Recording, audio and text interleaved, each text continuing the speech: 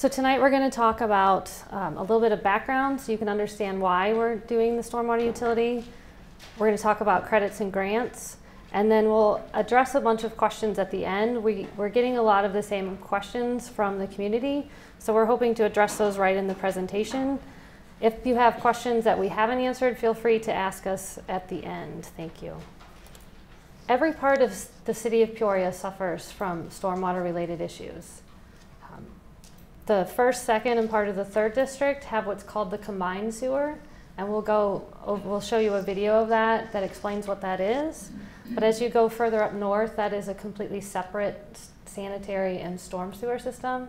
And there are lots of stormwater problems up in the north end, as well as in the first and second and third districts. So what are we talking about as far as stormwater problems? This is Allen and Alta Culvert. If you remember a few years ago, the pipe failed unexpectedly. The road had to be closed. We had to figure out how to fix it. It was a $1.2 million repair that was unexpected, not planned in the budget. This is one of the projects on our backlog. As you can see in the pipe, it is rusted, and these corrugated metal pipes will rust out so that there's no pipe left, causing the pipe to fail. This one's also in a creek, and you can see the erosion on the sides of the pipe. This is an example of a paved ditch. If you look at the bottom, you can see the exposed rebar. This paved channel is failing, and it's causing issues in the neighborhood. Here's another example of a culvert under a road. Again, corrugated metal pipe. The pipe is rusted. Some of the bottom is completely missing now. There's also severe erosion on the ends.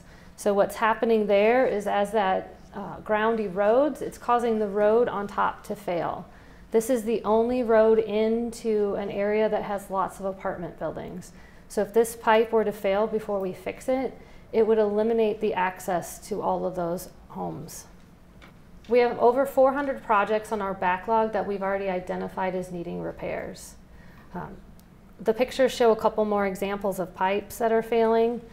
If you look at the one in the bottom that's full of sediment, that is maintenance that needs to happen. That pipe needs to be cleaned out. The one that shows flooding, that occurred because of leaves blocking an inlet. So something rather minor to fix, but when you have 8,000 inlets to make sure they're clean, it adds up to a lot of time and effort. The city of Peoria has a combined sewer, or a CSO.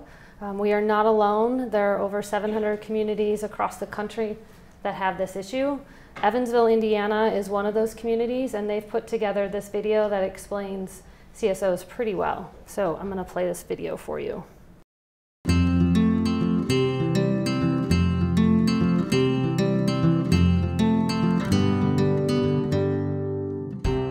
About 100 years ago, Evansville built its sewer system to carry stormwater away from streets. Later, when indoor plumbing was installed, homes and businesses connected their sanitary sewer lines into these storm sewers, making them combined sewer systems that carry both sewage and stormwater runoff. In dry weather, combined sewers carry sewage from homes and businesses to wastewater treatment plants. However, during heavy rain or snowmelt, these pipes aren't large enough to accommodate the combined sewage and stormwater flow. Once the pipes fill up past a certain level, the surplus water and sewage in the combined sewer overtops a dam known as a weir. Then, sewage flows into waterways, creating a combined sewer overflow, or CSO. The CSO area in the city is 8 square miles, and it's the oldest parts of town. The city is proposing a solution to the US EPA, which is 100% green infrastructure to solve the CSO problem. What that means is we will be building lots of best management practices that infiltrate stormwater into the ground, or at least store and hold it until the storm has passed and there's capacity back in the pipe. Green infrastructure is also good for the entire city. Up north, where we have steep ravines and natural open channels, when we put water in pipes and shoot it into those systems, the velocity of that water is so high that the dirt just can't handle it, so it causes severe erosion. We have huge erosion issues up in those areas. Green infrastructure is also good because it's treating the water where it hits the ground. It's keeping it out of the pipes. It's going to minimize flooding. It's basically going to solve all of our problems. Just kidding, that was a joke. But it also is going to help beautify our city. We can build it with local labor. If we were to do the CSO solution with a gray solution, that's a 4-mile long, 11-foot diameter tunnel that would have to be built by overseas contractors. With green infrastructure, we can build that with local labor. You'll get to see the best management practices on the surface.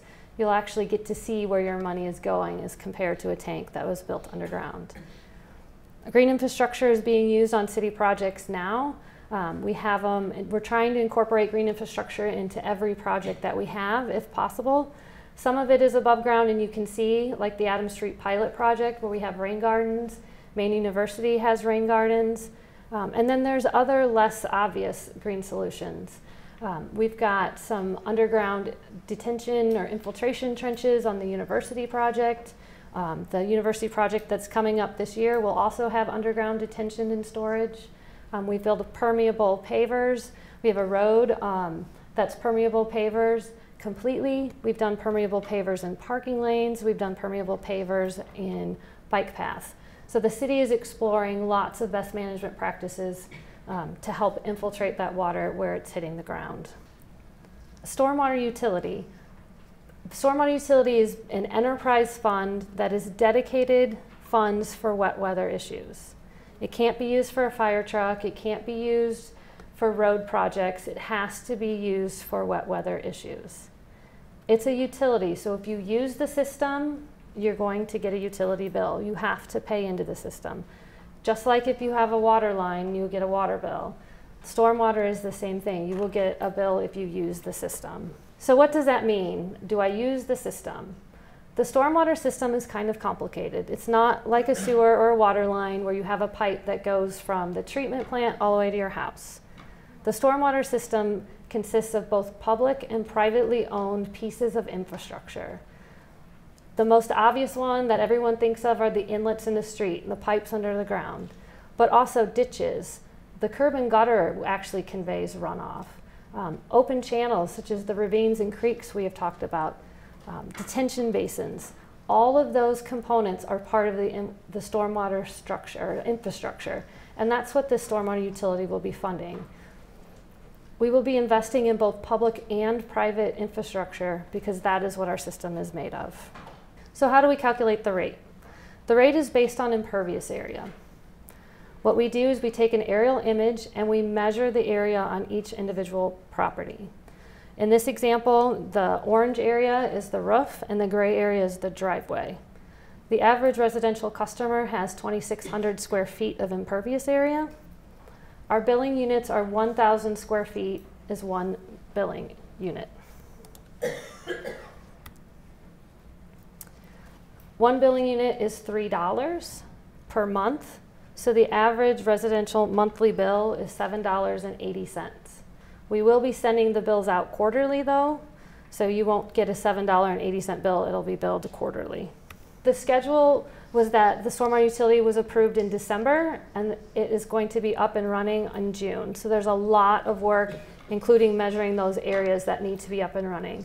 What we are targeting is the first week of May of having a new website and a map where you can go and look up your impervious area. This slide shows some example business rates. It's really hard to do an average business rate because business sizes are so variable that an average really doesn't mean anything. So this kind of gives you an idea of 3 specific businesses and what their rates would be. We do have rate adjustments built into the schedule. We're kind of ramping up to the fully funded level. And this shows you what those numbers will be in the next couple of years. So what exactly is the stormwater utility going to pay for? It's going to pay for system planning and asset management. What that means is that we are going to evaluate our assets, look at them, understand them, and figure out where's the best way to invest which projects are the best for us to invest our money in? Where are we going to get the biggest bang for our buck? Runoff and pollution reduction.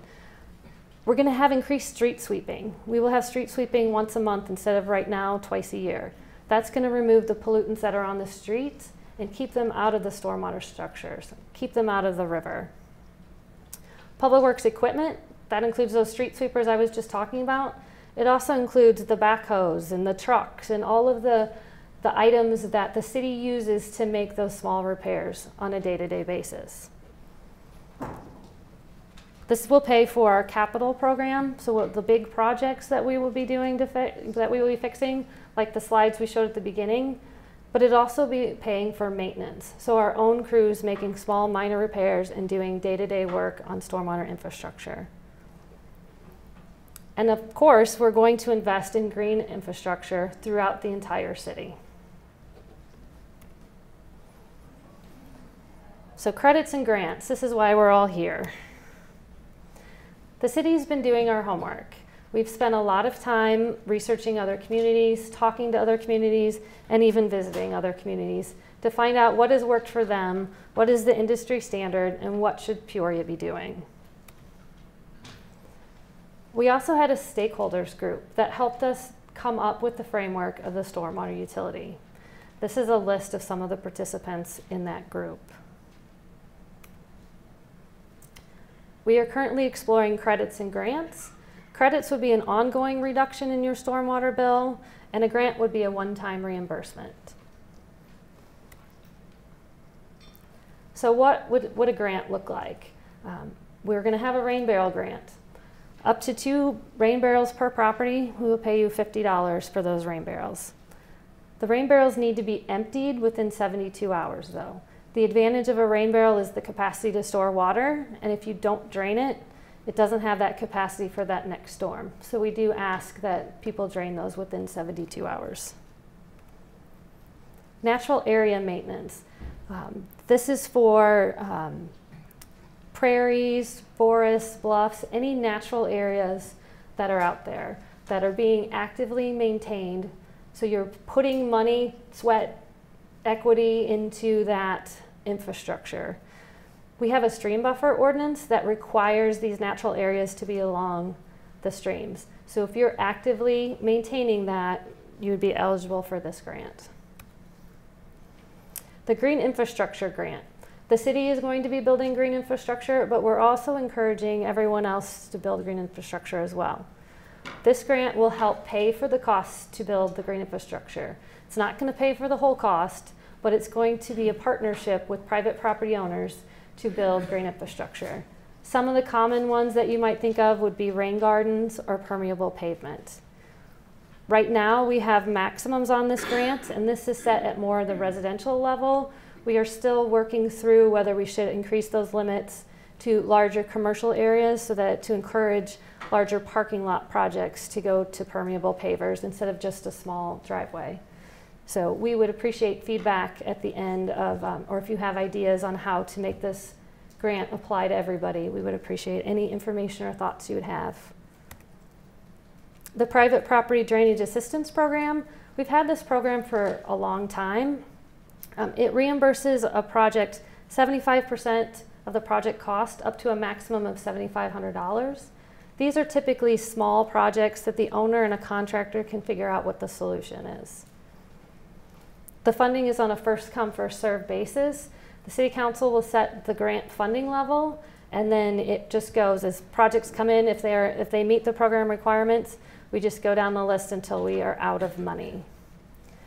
One of the things about a city grant for construction is that it does trigger prevailing wage requirements. So if you hire a contractor and use grant money to pay for that contractor, you have to pay prevailing wage.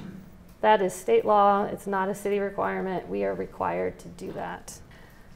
This is a new program that we're proposing, and it's basically the private property drainage program, but on a much bigger scale. This is for a project that needs engineering help. This is a project that is much larger, much more complicated, much more complex. And we're going to reimburse 75% like the private property program, but up to $100,000. This will be a competitive grant. We will have an application period where we will be accepting grants. We will evaluate the grants, not only compare to each other, but to compare to city projects, or to compare to our biggest bang for the buck, like making sure that that project will actually make a sense and make a difference, because it is city dollars that are being invested. And again, prevailing wage will be triggered because it is city funding. Okay, now we're going to switch gears and go on to credits. The rate reduction credit is basically detention. You have stormwater coming in at a very fast rate, you're slowing it down and then releasing it at a slower rate.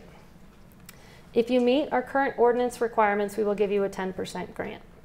If you exceed those requirements and can accommodate the 100-year storm, we will give you a 25% credit. So we're going to give you an extra credit to go above and beyond. Detention is already required by ordinance for larger projects and has been since the 1990s. So this has been a requirement for quite a while. A volume reduction credit, this is infiltration most of the time. The ordinance was passed in January, or went into effect January of 2017, that now requires this on all projects that are all large projects. If you meet the ordinance requirement, we will give you a 15% grant or 15% credit. If you exceed that and use what we're calling the 2.61-inch CSO storm, which is a storm the city is required to manage, we're going to give you a little bit extra credit, 15%. We're also going to have water quality credits. Right now it's set if you remove 75% of total suspended solids, but we are open to any ideas that people have of improving water quality. So if you can remove another pollutant, or there's some other concern on your property with your drainage and you want to reduce that pollutant, please talk to us and we'll evaluate that on a case-by-case basis. Direct discharge credit, if you are along the Illinois River and your runoff drains directly from your property to the river. It cannot cross another property line, it cannot go into the street, it has to go straight from you to the river. If that's the case, you are not using any of the system, so that we will give you a 90% credit. Educational credit. The recycling in our country has really picked up due to education of the students. The kids learn about recycling, take it home, educate their parents, and that is how recycling has really expanded in the US. We're trying to model that program by providing a credit for each student that is taught about stormwater, clean water, any of those types of environmental needs. That way we are hoping to spread the message through the kids into the parents and back into the community. We also know that there are going to be ideas that we haven't thought of. There are going to be products that come out in the future that can address stormwater runoff. We have an innovation credit. If you have a great idea that we don't have, that doesn't fit into one of these categories, come talk to us. As long as you are managing your runoff on your property and can show us, you might be eligible for a credit. So how to apply? The credit manual is going to go to council on May 8th. So it will be available soon after that date, assuming that they're okay with it. At that time, you will be able to download the forms and get all of the information. Once you have the forms, you need to attach your fee and send it to the city. The city will review it in general in 30 days. At the beginning, if we get a lot of applications, it might take us a little longer. The good news is that the date you send your completed application in is the date that your credit will start once it's approved. So it might take us a little longer if we get overwhelmed with credits, but we will do our best to get those out as soon as possible. If the credit is denied, you will be given a report of what happened or why we don't like it, what needs to be changed, and then you have the option of making those changes, or there'll be an appeals process if you disagree. Application fees. It takes time, city staff time, to review these application fees. So in order to reduce the cost of the administration of the program, we're asking that people who want to use the programs to pay towards that administrative cost. The Stormwater Infrastructure Investment Grant application fee is large, but that is a project that will get up to $100,000. It's going to require a lot of engineering time in reviewing the applications and making sure that everything gets built. So we thought that was a fair assessment of splitting that fee in that way. If you have comments, please fill out your sheet, and we'll have some workshopping we can do at the end. But if you want to comment on those fees, please feel free. So how do you keep your credit? Best management practices need maintenance. All infrastructure needs maintenance, and we understand that. So we are requiring that you inspect and maintain your best management practice. We are going to allow self-reporting. So you're going to inspect, you're going to do the maintenance activities, and then you're going to tell us what you did. And we're going to put it in the file and keep your credit. If you don't tell us that you did it or didn't do it, we're not going to know, and that would leave you in jeopardy of losing your credit. Green infrastructure is good for everyone in the city. It helps the combined sewer area, it helps the stormwater area, it treats stormwater where it hits the ground. We're using these credits and incentives to not only help reduce your bill, but to also promote change. We want people to manage their stormwater runoff. We want you to understand what it means. We want to increase the water quality and improve our city. And also, if we do rain gardens and put plants in, we can beautify our city at the same time. All right, these are the frequently asked questions that we've been getting, so hopefully we can answer a bunch of your questions that you probably have. Can I use my existing best management practice? So if you have an existing detention pond that your subdivision drains into, can you use it? The answer is it depends. It depends on if it's been maintained. It depends if it was built to the standards that it was approved to be built to. If that's the case, then yes, you would be eligible for a credit. If you haven't had any maintenance, your detention pond is half filled in with sediment, it doesn't have the storage volume that's required, then no, you would not be eligible for a credit. What about brick and gravel?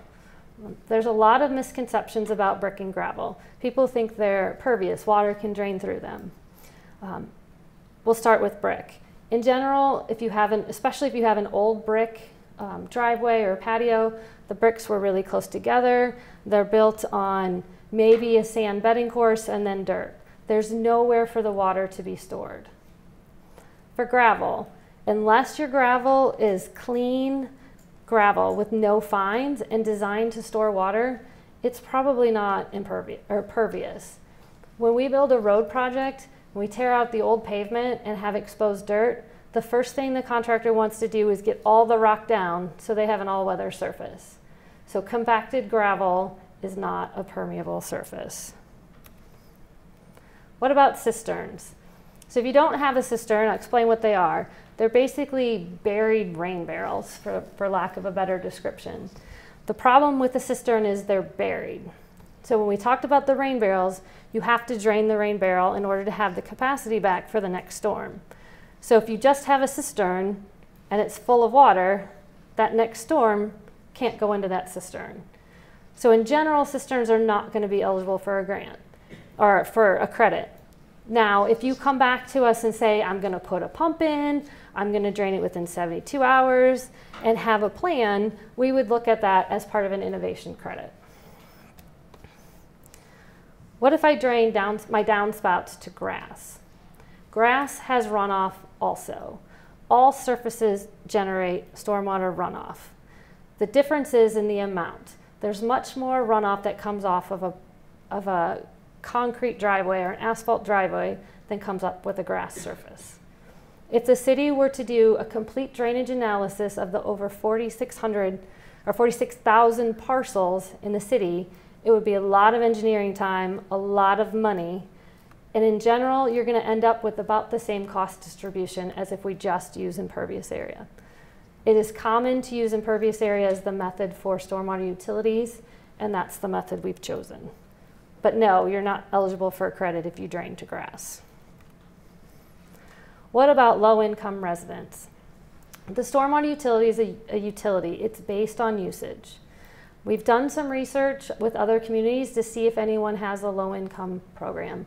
And for the most part, we have not been able to find any with the other communities around the country. We are still looking into this to see if we can come up with some way that makes sense to have something that would work, but at this point in time, it is not looking like that's going to be very feasible. If I drain to a creek, ravine, or a lake, am I exempt? No. If you remember back to the slide of what is stormwater infrastructure, the creek, the ravine, and the lake are all parts of the stormwater infrastructure. The city will be investing in that public and private infrastructure. So no, you will not be exempt. If I drain to Peoria Heights, the county, or any of the other communities around here and don't drain towards the city, am I exempt? No. You are still part of the Peoria community. You still live in the city limits. You still get all the benefits of the stormwater infrastructure system. So what's coming next? You had asked if we will see sample or get the ability to see your bill. Yes, we will have a website ready at the beginning of May, and you will be able to see your property, and you can search throughout the city if you want to see how much impervious area is spread out across the city. We have this meeting today for the credit manual. We also have another one next Friday during the day. We will be sending out informational mailings, including a sample bill. Those will go to your house. Those will go to where the GIS system shows that the property owner is. That we're using the county tax records of property ownership as our owner of record. The utility goes into effect on June 1st. The first bills won't be sent out until July, August, and September. We're splitting the city into 3 different billing cycles. So depending on what billing cycle you're on will determine when your first bill is. Everybody's bill will start June 1st. So if you get a bill in July, you will only be paying for June. If you get a bill in August, you'll be paying for June and July. If you get a bill in September, you're paying for the full 3 months. And then the cycle just continues that way. So every 3 months you will be getting a bill.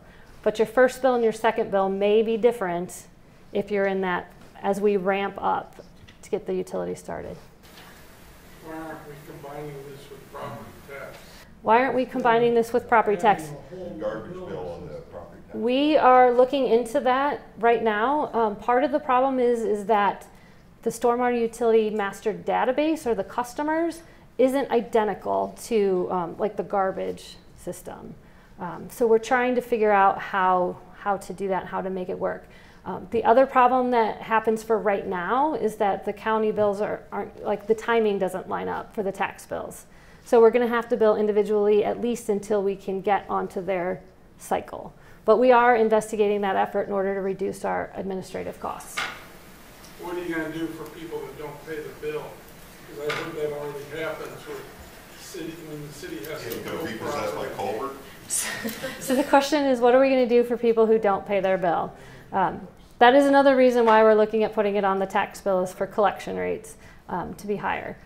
We're also trying to see if we can work with Illinois American Water and the Greater Peoria Sanitary District to get water shutoff rights, so that they don't pay the bill, that we can shut their water off. We don't have those details worked out. It takes a long time to work through those issues, but that is on our radar and we are checking into it. In the short term, what is going to happen is if you don't pay your bill after you reach a certain limit, you will go to collections.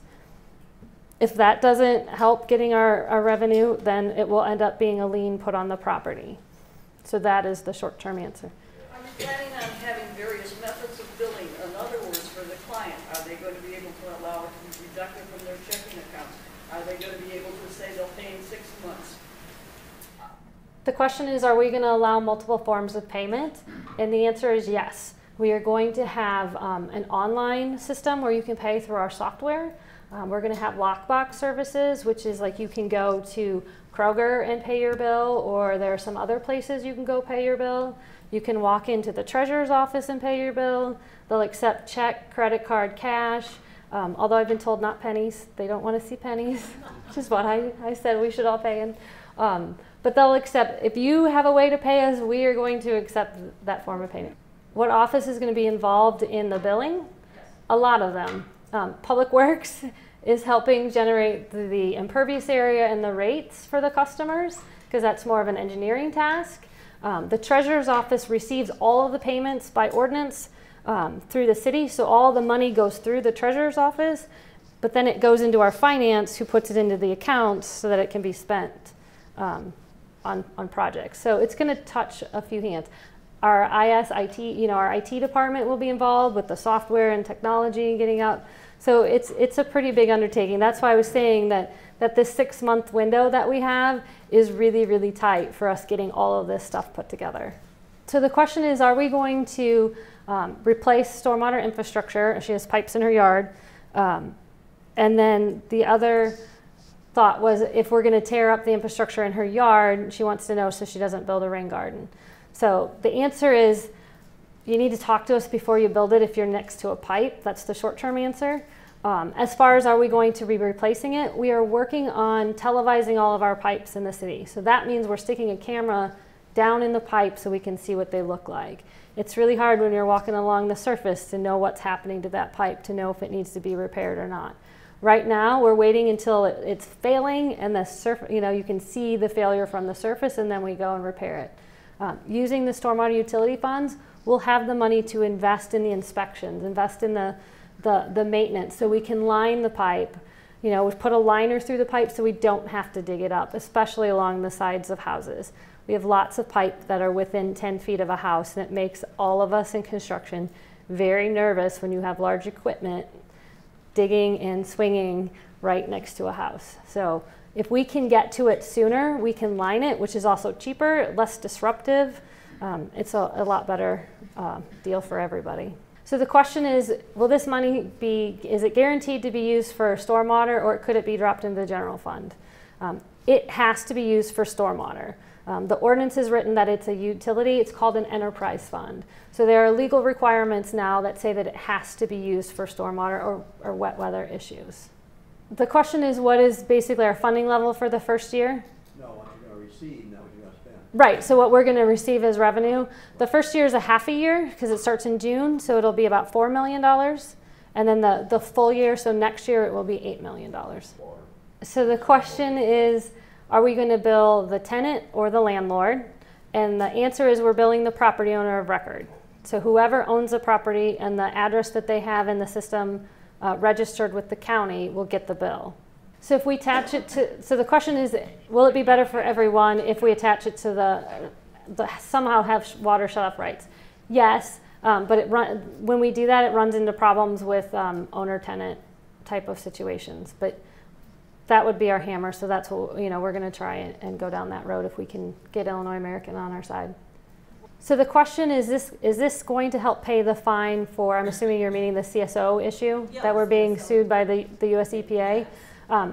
This can be used for wet weather needs. I don't know if we've identified if it will be used for the fine, but it will definitely be able to build green infrastructure in the CSO area, just like it's building green infrastructure citywide.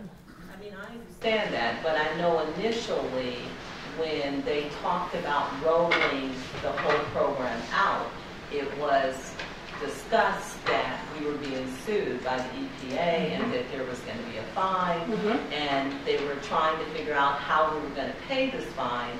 And that is when, yes, they talked about the utility fee, they talked about green infrastructure, but the fine is coming somewhere down the line. It's being negotiated. So yes. I don't know if that's going to be another fee on top of the fee to help pay for that, because it has to be paid for. Right. So the CSO solution, the green infrastructure solution, is on a whole different magnitude than what the stormwater utility will pay for. The CSO solution is going to be 200 to 250 million. We just said that the stormwater utility is going to be 8 million and it has to be spread citywide. So it's going to pay for a part of the CSO solution, but City Council has to determine how the CSO will be fully funded. And since we don't have that agreement yet, they haven't finalized that payment package or that funding plan at this time. And we need to look at that. Like, we need to dial in on those application fees. Right now, we've got some numbers out there to kind of get public feedback and comment. We've talked to some of our engineering community about the application fees for the larger type of projects. You know, it has to make sense. We want these credits to be the incentive for people to change behavior. So we're not having credits that you don't make financial sense. That's not our intent. We're not trying to make credits that we don't want people to use. We really want people to use them. On the flip side, you know, it might not make financial sense for your property, but it might make financial sense for everyone else in the room. So we have to kind of dial that in a little bit and see what we can come up with. And the other thing to consider is that someone at the city has to review that credit application. So there's time that has to be spent into that. So that's why the fees are kind of set where they are now, is based on what we thought a reasonable amount. And it's not, the application fees do not fully fund the time that staff would need to do it, but at least it kind of helps balance it. So we need to work on finding that sweet spot of, you know, covering administrative costs and yet making the credits still something that people are going to apply for. The other thing that we can do is if no one is using a certain credit, we will start to investigate why, right? We want the green infrastructure out there. We want these things to be built. So if no one is using them over time, we can revisit this and adjust those credits down, or the application fees down, to encourage that behavior. The first question was, are we using landscapers, or can we use landscapers to help in the review process? And the second is, how long is it going to take to get your application reviewed? So the first question is, are we working with landscapers? At this time, we are so focused on getting the utility set up and running. But yes, we absolutely are committed to doing contractor education, landscaper education, engineer education on this topic, because we want there to be skilled labor that can build green infrastructure. We need it for city projects, and we want, you know, private property owners to build it too. So we've got to have those resources in the community in order to construct those. As far as the timing goes for this, the credit manual should be ready in mid-May, assuming that, you know, everything goes smoothly with council. And then you could start, you know, your application process. The ordinance says that we have 30 days to review, but if we're going to get hundreds and hundreds of applications and credits and appeals at the beginning, it's going to take us a little bit of extra time. But we will do the best we can to get that turned around as quickly as possible. So yeah, we absolutely want to get the contractors educated, so that they'll bid on projects. So the two questions, what is the source of our data for the aerial imagery? And that is, the Peoria does a flight. They have planes that fly over and take pictures of the whole county. So we're using that data. And why did we go with the measured impervious area? We had good data from an old flight from 2008. So we knew the information wasn't going to take us a whole lot of time to get put together. It still takes time as we, you know, update and increase our impervious areas. But now everybody's property is their own. It's real. It's not an average. You're not paying for more than your neighbor or less than your neighbor, or you're not paying the same when you really should be paying more or less. So this is a true cost for each individual property. We would have had to measure the commercial properties anyway. So it wasn't that much more effort for us to just do it all at once. The problem with the data that we have now, this is going to get complicated. When they fly over with an airplane, they don't take a picture straight down on top of every building. So they have flight patterns, and that causes some skew in the pictures. So what we're doing is we're measuring off of the base or the foundation of those houses. We're not going to get paid for the side of your house that's leaning over. But we're measuring from the foundation. So when you look at the imagery in the mapped areas, they're not going to be a complete visual, like it doesn't completely visually mesh together because of that skew. So we will have that information available. We'll probably turn that aerial imagery off so that it doesn't cause that confusion. But you should be able to see your property and the outline of your impervious area, so that shape should still be consistent to what you're picturing your property should look like. So the question is, some homeowners associations don't allow overgrown plant material, and the city also used to have an ordinance that would address that same issue. We have worked with our planning department and have redefined what plantings should look like. They are not well educated on green infrastructure and native plants yet. This is a learning process for all of us. There are native plants that all of the staff in the city, we don't know everything. So what we're trying to encourage the inspectors to do is if they see something like that, that they talk to the property owner and ask, what is this? What did you plant? And are you maintaining it? The definition now is based on maintenance. So if you intentionally plant something and you're maintaining it and you want it, you know, that's different than you just let some weeds pop up, and even though they're native plants, you're not really doing anything to maintain them. So it's a different level and a different perspective on what they define as weeds now. But we are gonna, I mean, that is gonna be an uphill battle as we transition to green, just getting people used to the less manicured look. Although green infrastructure can have the manicured look if that's how you design it. Okay, so the first question is, what do we define as a permeable surface? And the real question is how am I storing that water? So it's not about the surface and how the water is getting in, but it's about the amount of water that you're managing in the best management practice. So your top surface can be a variety of things. It could be permeable concrete, permeable asphalt, pavers, however you want the top surface to look, but it's more about what's underneath that's important as far as the stormwater management. And that leads into your next question was, what does this infiltrate the 1 inch and the 2.6 inch once storm? So when you go into engineering and you learn all about hydrology and hydraulics, they tell you that, you know, how to calculate the volumes of runoff that you need to manage. And right now it's 1 inch over the square foot area, and that gives you the volume of water that you need to retain in order to reach that storm. So for the 2.61, it'd be 2.61 inches times the area, and that gives you the volume that you would need to treat in order to be eligible for a credit. We are hoping to have calculators to help people figure this out, because if you're not an engineering person, it's a little complicated, and we are working on that now.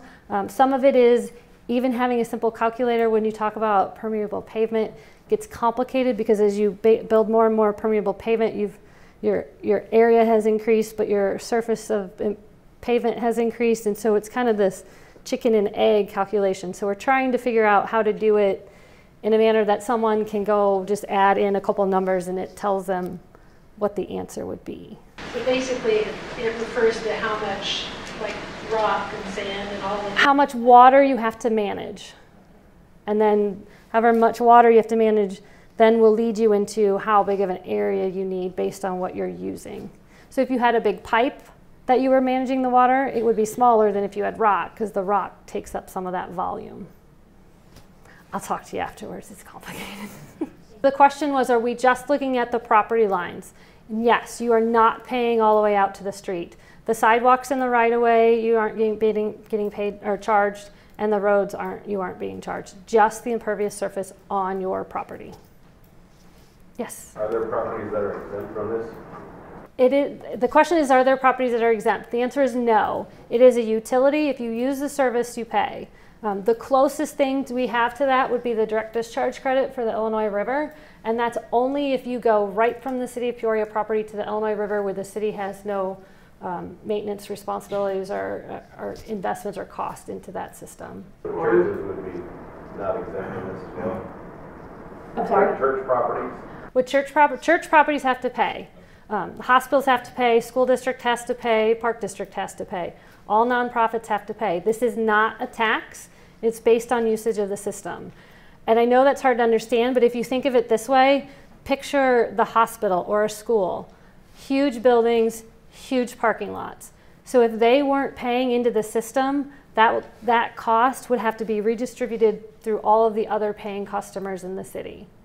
So the question is, are we trying to clean up the river? For the CSO, yes, absolutely. We are being sued for violations of the Clean Water Act, and we need to reduce our CSOs to approximately 1 or under 1. Why would we not care about water that drains straight into the river off the property that goes through absolutely no filtration?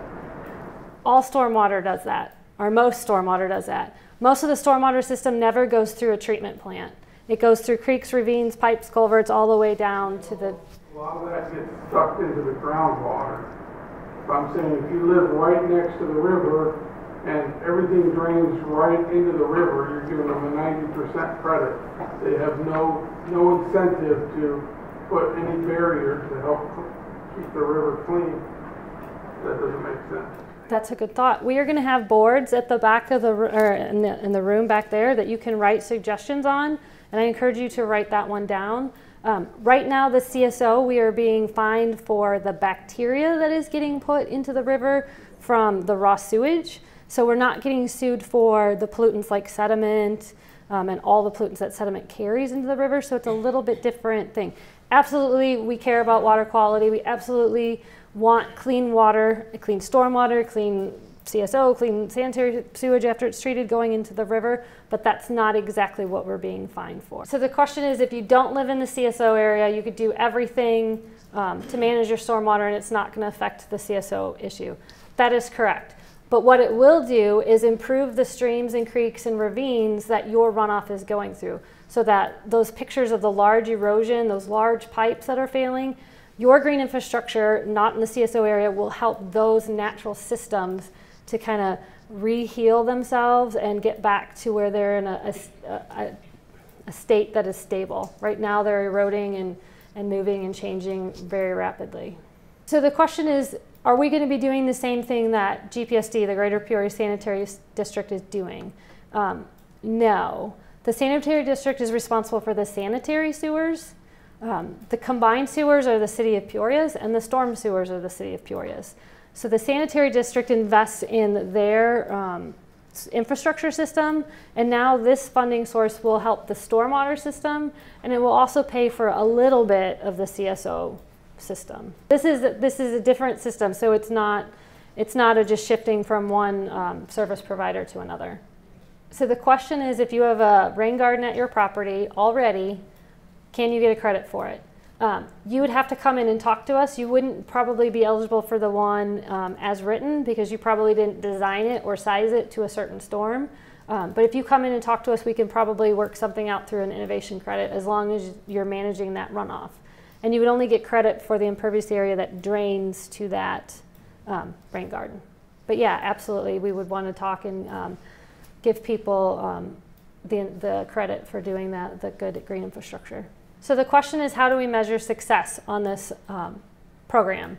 There's a couple different ways. And she asked if this was to make sure we got to the 0 CSO events. We don't expect to get to the 0 CSO events until we're fully implemented, and we think that's going to take between 18 and 20 years to have the full CSO solution constructed. But as we reduce the CSOs, we will see improvements, and that's one way to track and measure. The stormwater system gets a little more complicated because we don't really have meters that calculate the total amount of runoff. But we are planning on doing metering and monitoring of all the green infrastructure the city is building, so that we can show, you know, this BMP generally has this kind of return. This one, you know, this one works really good. This one didn't work so good. We're going to kind of create that information to help.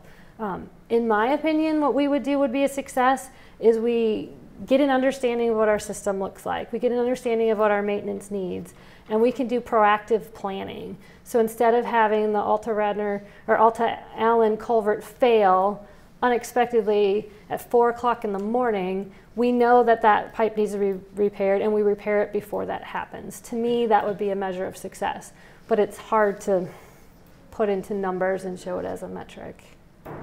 Yes? I know we're being sued or fined. Will this totally, I know we have to pay that fine or solve it or something, but will this prevent future fines, or are we guaranteed that? The question is will this prevent future fines? No, because they're not really like linked together. The CSO we're being sued because of the violations of the Clean Water Act. The Stormwater Utility is going to pay a very small part of that full solution. So it's not gonna, there's not a one-to-one relationship.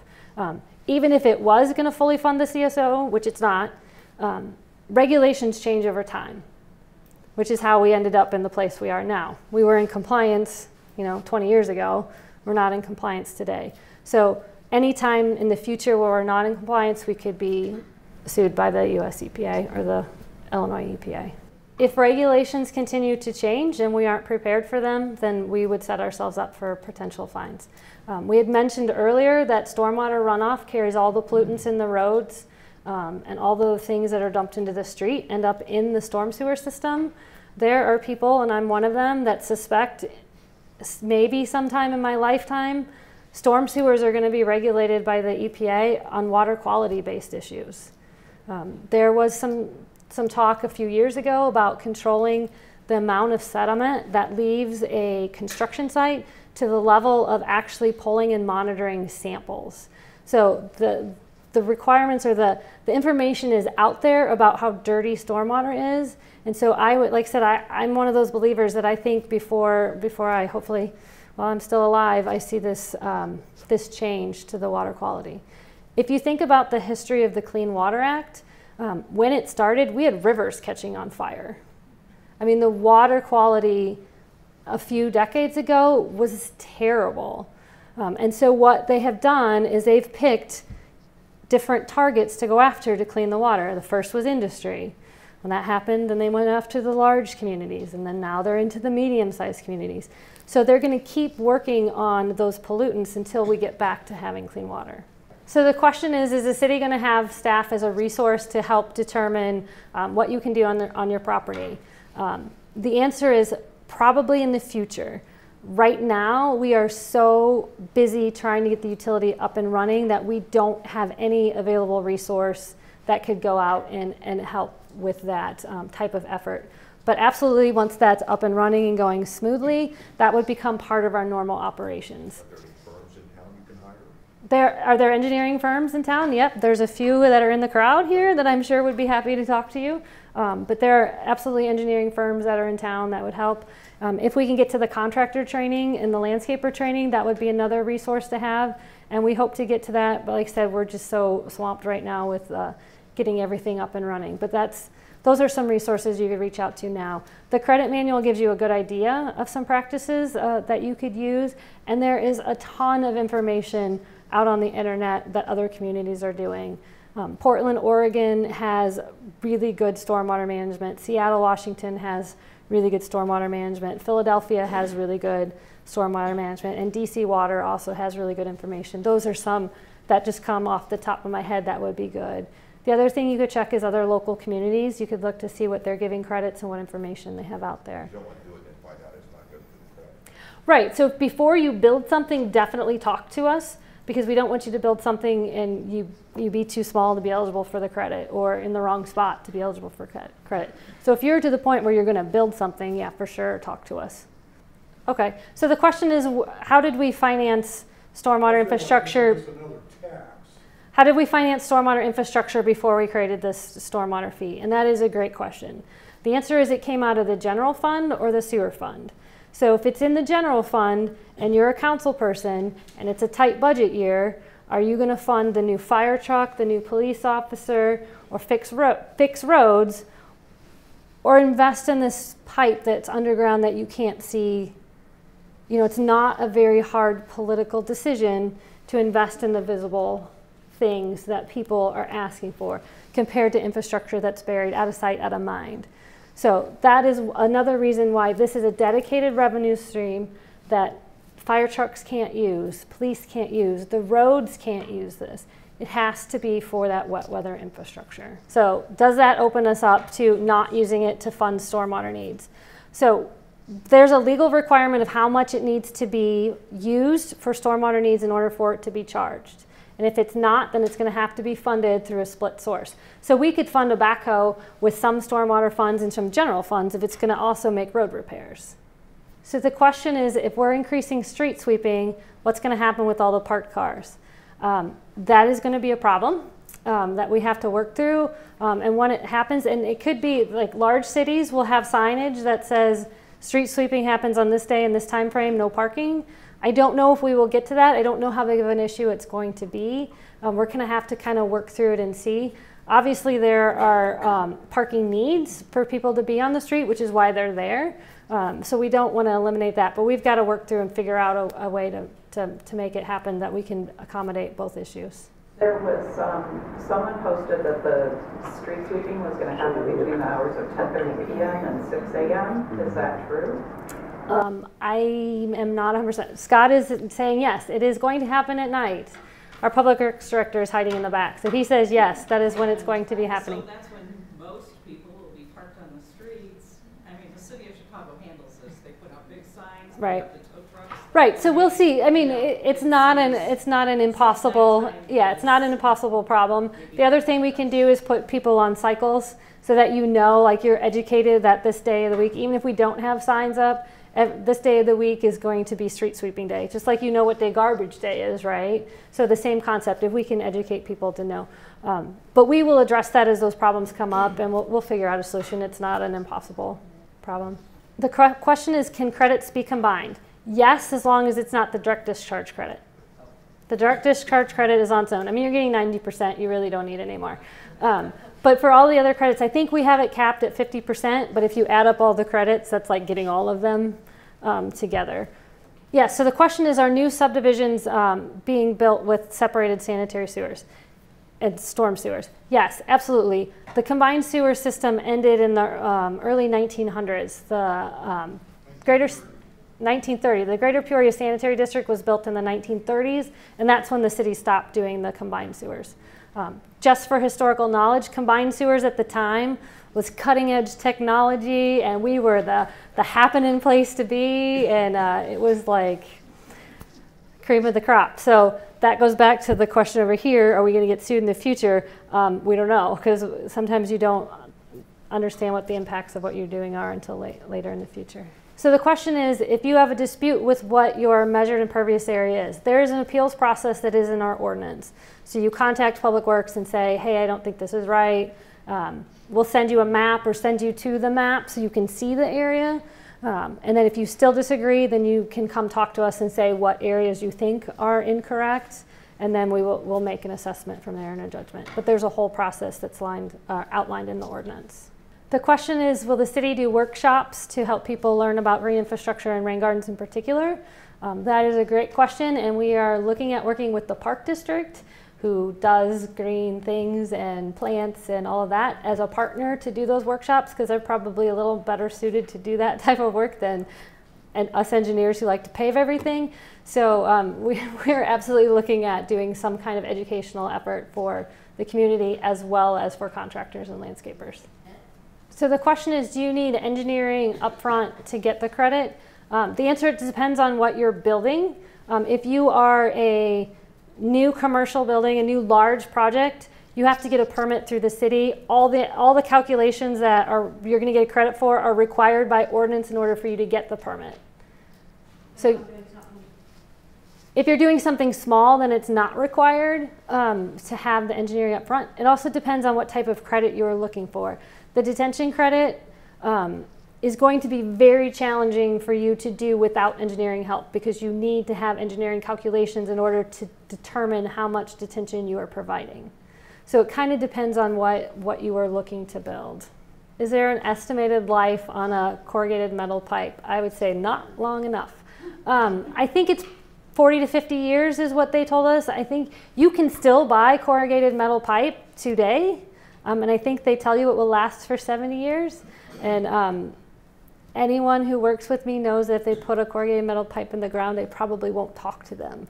So we are moving away from that type of system. It's a metal pipe with water running on it and water going at different levels. It's just not, it just doesn't make sense. Even with the coatings get scratched during construction or with debris.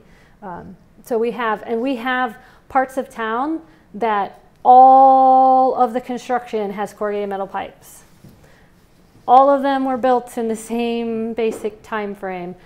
All of them are failing at the same time.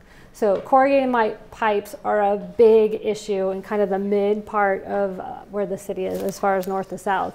That section, they're failing all over the place. So the question is, if we haven't televised and we haven't done a system assessment, how do we know that $8 million is enough? I will tell you $8 million is not enough. Because of the needs that we have already identified, $8 million is still not enough.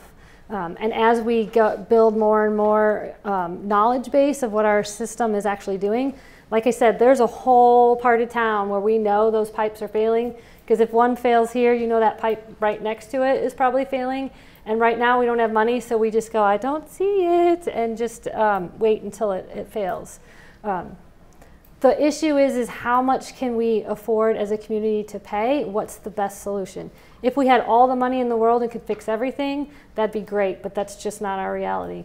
Roads are a significant need also. We've underinvested in our road infrastructure. So we're trying to balance both of those systems and be as good as we can as far as cost management and spreading it between all of our infrastructure.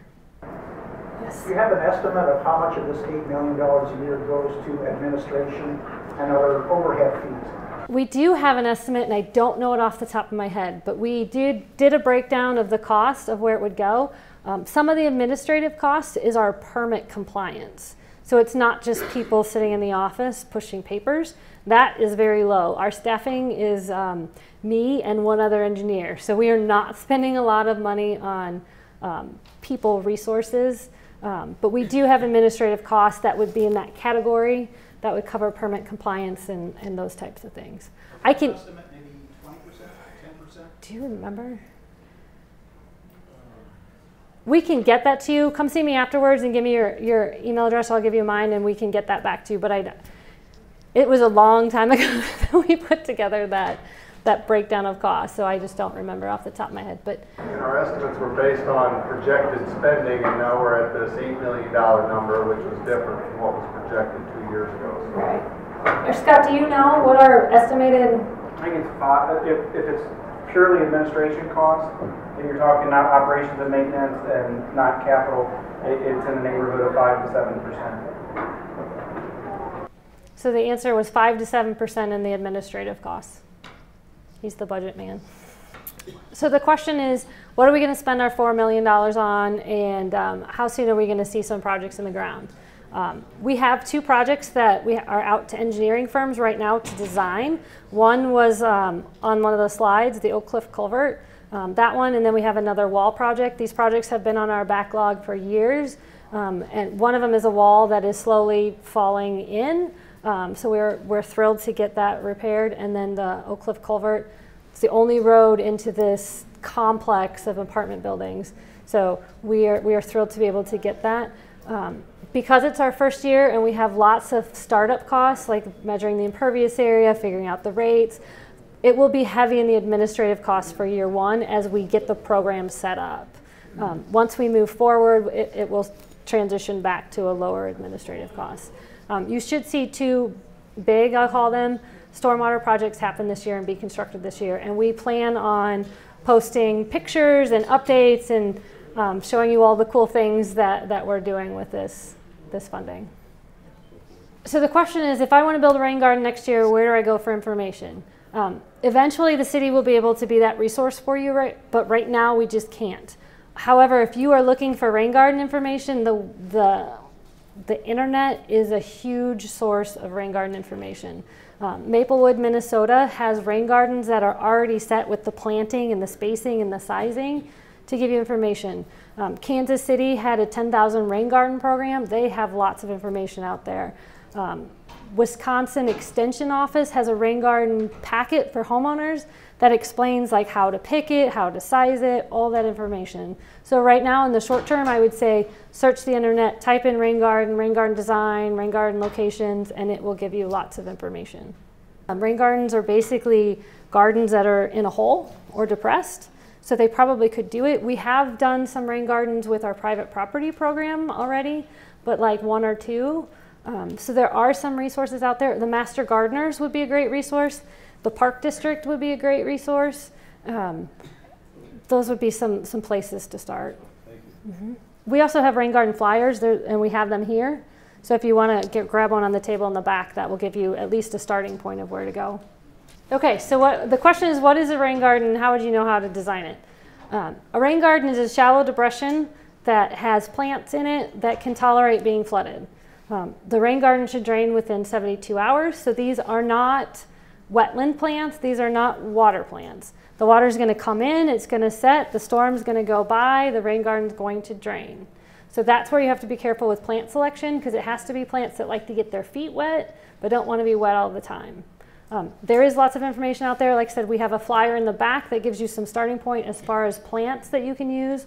It tells you a little bit about how to size it. We are looking at getting a rain garden calculator where you can put in My roof is 1,000 square feet and it's going to drain to this rain garden. How big does it need to be in order to apply for this credit? We just aren't there yet, but we will have that tool available in the near future. Okay? You did say the fee is based on $3 a thousand. $3 per thousand. Yes, what the stormwater utility fee is based on. Yes, it's $3 per 1,000 square feet for the first year, or the first year and a half. Yep. So the comment was, how are we addressing fixed income? And that goes back to what we were talking about with the low income. We looked across, the country to see if we could find some, and there's probably some out there for fixed income and low income. They're just not very common. It is a utility, so it's based on your usage. So the utility itself doesn't know who owns the property. It's only looking at the impervious area on the property. So it doesn't matter who owns it. So that's why it becomes more complicated to give credits based on who it is. So his comment is not only we're going to be paying for our own property, but we're going to be paying for everywhere we shop, everywhere we do business, because they're now paying into the stormwater utility.